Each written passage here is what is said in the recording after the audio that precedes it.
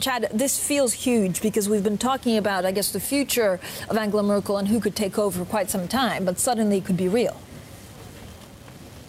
Hi, Francine, and I can confirm from our side that we're also hearing here at Bloomberg from sources that she will not stand again for the party chairmanship. That party conference taking place in early December. She announced that to the party leadership just in the last hour or so. We're expecting to hear from the Chancellor later this afternoon. She has a press conference scheduled for 1 p.m. to discuss the results of the election yesterday in the state of Hesse. Of course, her party did very poorly in that election, coming in with the worst results there in more than 50 years. So clearly the Chancellor has decided that it's time for new leadership for the party. What's quite interesting is Chancellor Merkel has always said that the party leadership and the role of Chancellor, that they should be together, that was the role of one person. But clearly she has been feeling pressure over the last weeks and months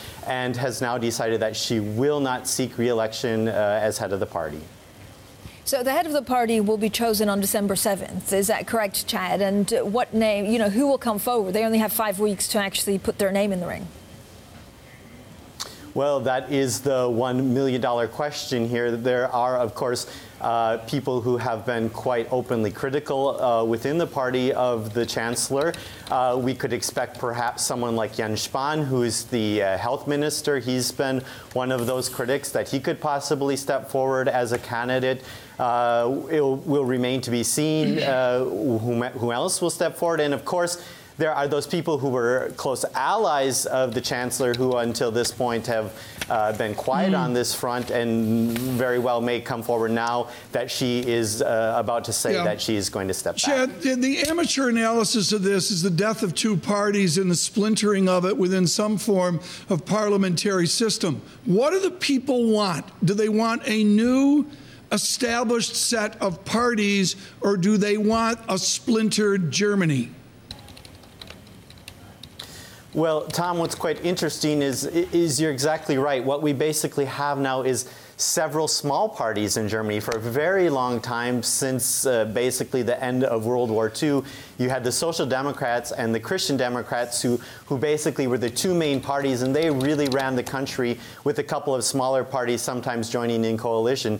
When you look at the results of the most recent state votes, there really aren't big parties anymore. You have the FDP, which is a liberal party, doing very well. The Greens actually were on the same level as the Social Democrats in yesterday's vote. And so this splintering then makes it very difficult to govern in this country because you need several parties in the coalition. When we look at yesterday's vote as well, people in exit polls said they were very unhappy with how the national government has conducted itself over the last 7 months since they came into power. And this was in some ways a vote of protest against them. So the big question still that also remains is what is going to happen to the Social Democrats. They had their worst result yesterday in this state vote since World War II. They are expected to address those results later this afternoon as well. And so what is going to happen on the national front with the Social Democrats? Will they consider pulling out of the national government? There's a lot that still remains to be answered here.